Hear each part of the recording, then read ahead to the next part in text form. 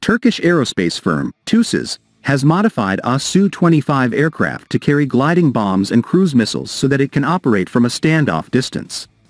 The Soviet-era ground attack aircraft, in service of the Azerbaijan Air Force, will supplement the JF-17 Block 3 recently acquired from Pakistan. The Soviet-made Su-25s can now carry precision-guided munitions such as TUBITAKSAGE guided bombs, KGK-83 glide bombs, QFAB-250 LG laser-guided bombs, and SAM cruise missiles.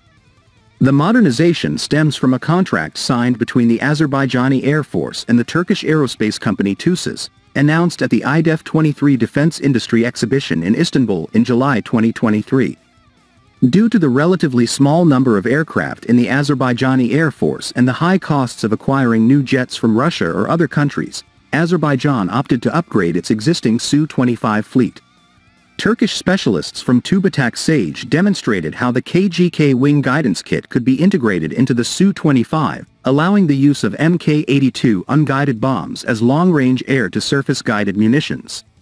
Further modernization enabled the Su-25 to be equipped with advanced missile systems, enhancing its combat capabilities.